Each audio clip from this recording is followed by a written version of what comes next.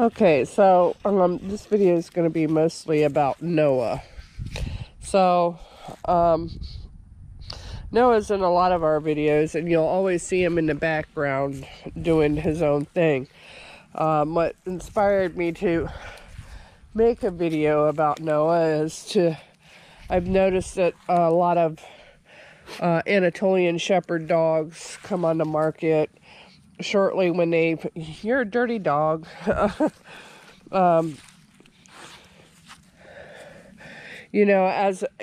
a puppy state still, and Great Pyrenees are popular in the farming world, but Anatolian shepherds are not so much. So I want to sort of tell a story of why we got him in the first place. We weren't really considering a dog, and a dog showed up on our property and started laying on our front porch, and we absolutely loved the dog. He was really great with the chickens and everything, and we finally took the dog to the vet, and he had a chip, and so he was owned by somebody a couple blocks down. But then, lo and behold, we were like, oh, we want a dog just like this dog. And so we started to research the breed of Anatolian shepherd. I'm going to come over here and sit down, and we'll try and watch Noah as I talk about him. Anyhow, so we got a puppy that was, I think he was 12 weeks old, from see your pretty face. Oh, he is. From a place in Brooksville that bred lots of dogs. They had lots of dogs on premises and so forth. And so we brought Noah home.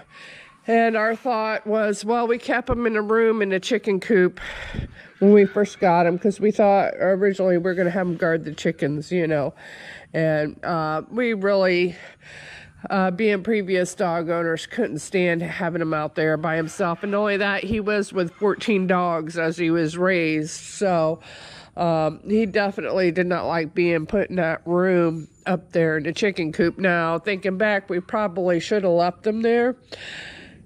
Anyhow, we came up with we started bringing him in the house, but we knew we didn't want him in the house. He's a large dog. We didn't want him permanently in the house because, well, they wreak havoc. And his general breed is a farm dog. The house is too small for a dog like this. So we came up with a plan of, when the birds were out, he would come in the house. So he guards the property all night long, and when we let the birds free range, he would come in the house. That way, he was only outside with the birds when we could watch him and so forth. And as a puppy, he definitely had that prey drive and would run after the birds quite a bit. But I think from being with us and watching how our attitudes towards the bird and so forth, he realizes that that he shouldn't be running and attacking the birds. He still gives chase once in a while, but we have been leaving him more and more out on his own with the birds. Now, they're highly recommended for things like goats and sheep and cows and things like that, of that nature. But, when we read into the dog breed, we heard, only for experienced dog owners. Well, here's the thing. What does that mean? Yeah, we've had dogs before. It was hard to potty train with experienced dog owners. Well, here's the few things that are a little different about our dog. And I'm not going to say it's a breed as a whole, because I don't know about other dogs within the breed that people may not realize. Noah is not... he is not food driven at all. You could offer him treats. He wouldn't even get up to walk across the room to get one from you. He don't respond to that. He's watching a butterfly. He eats minimal food also. He likes to bite. Now, with that said, he doesn't get aggressive. He's biting out of play, like dogs play together.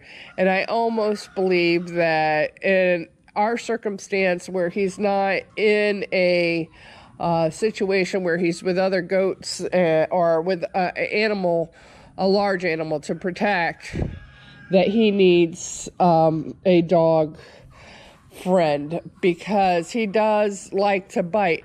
You know, if you ever watch these, you know, you see two of these Anatolian shepherds running around, they're constantly biting at each other's legs, at each other's throats. That is how they play together as dogs, and they try and do that with their humans also. It's taken a while for us to figure out what was going on with that. Now, a lot of times what I'll do when he's biting on us or really giving us a hard time is I'll grab him by the leash and make him sit and calm down, and then I'll pet him. I think, you know, I'm trying to show him this is how we give each other attention, you know, but there's a huge desire for them to kind of nip at ankles and run about. And when we come in the house at night, he tries to control us by doing those same sorts of things. And keeping him down has been a hard thing. He likes to run and jump up on our backs and so forth, but he's calming down as he gets older. And I'm not meaning to complain about our dog. I'm meaning to put out what and it's hard to train a dog that is not food oriented either. Not necessarily attention oriented. I'll give you an example too of a little bit of issues that we have with them is, like, when I go to work in the morning, I have to get out the gate. So generally I wake up my husband and he brings the dog in for a few minutes so I can get down the driveway and go on to work. Hey, sweet boy, you're showing how pretty shepherds can be, can't you? Well, he'll be laying out in the driveway in the morning, and I'll call him in the house, and he'll just lay there and stretch out and yawn and this sort of thing. And I call him 3 or 4 times trying to entice him in the house. We got milk bones and all that. Finally, he'll decide to come in, but because they think on their own, they're not very obedient. He's like, you know, I know you're just gonna bring me in the house, and 15 minutes later I'm going to be out here, so I might as well just stay out here, you know. So I think they've already thought that logic through. The other thing, and this is a huge thing, sort of, is I've been picking up, I've been trying to start a nursery, so we have pots and things, and I have boxes of things like this that are hanging baskets, and I'll just show you an example of some of the stuff he's done. He's taken shipping boxes that's come in and ripped them apart before I've even opened them. But over here I've got some hanging baskets hanging. I've got some pots over here that he's drug around. He likes to toss them up in the air and play with them. This right here is a box that he's opened up and spread across the lawn, and a hanging basket liner that's been shredded to pieces.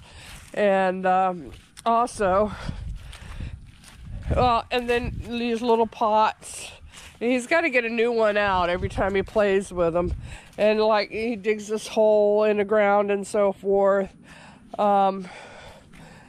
Now, I just know that at some point we have to figure out a way to secure these items to keep him from destroying them.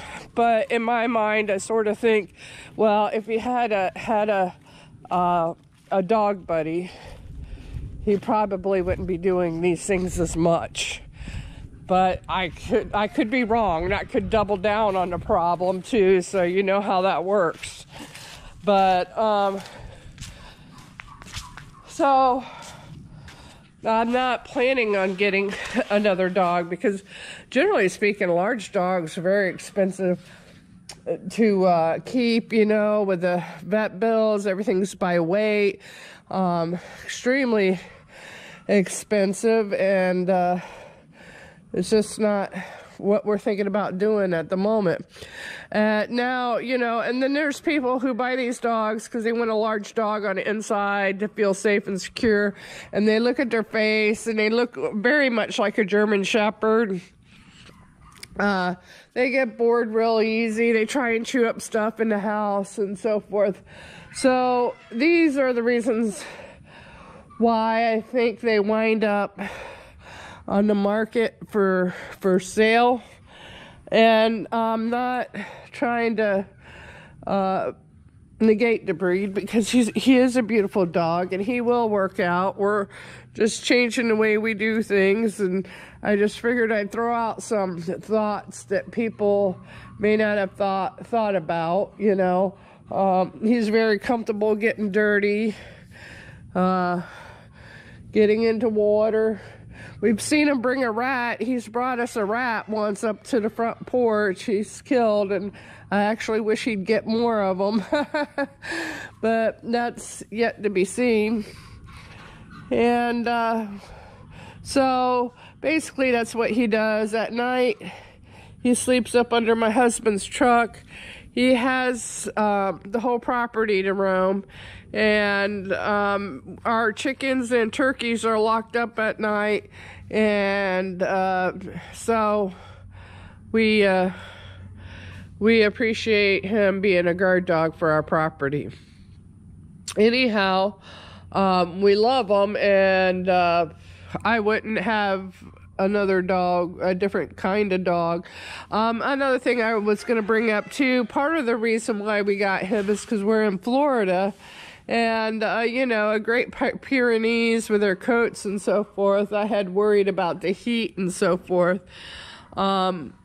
So we figured he was a better breed. I don't know how that's going to play out in the long run. And one other comment, too, that we get, you know, Anatolian Shepherd or Kangal. Well, they say they're two different breeds, you know. They're both dogs from Turkey. They're both from different, like, not cities, but areas of the country. So, I mean, that would be like in America, I guess, a dog from California and a dog from New York. I mean, they're from the same country, but from different areas. So I really, there's not much differences, but I do believe that some of the Kangals that I have seen are larger. We're gonna go see what he's doing. Are larger. Yep, he's up under my husband's truck where he spends a lot of his time, and he sees I'm coming to peek at him, so he's like, what? But that's more or less his bed. He has his own bed, but he likes it under there anyways. But that's what I mean too. He doesn't always want to be at your feet. He will generally be, I don't know, 20 to 30 feet from me somewhere doing his own thing most times when I'm walking in the yard. Now, if you're a gardener too, if you dig a hole, he's going to dig a hole too. So there might be challenges with that also. But, so, Noah, say hi to everybody. Say hi. Oh. Yep, you're on camera. That's a pretty smile. Okay, have a great day, and thanks for watching our video about our dog Noah, the Anatolian Shepherd. And I hope if you're thinking about getting one, that these are some thoughts that you keep in mind. Please like and subscribe. We're a new channel, and we could really use the subscriptions.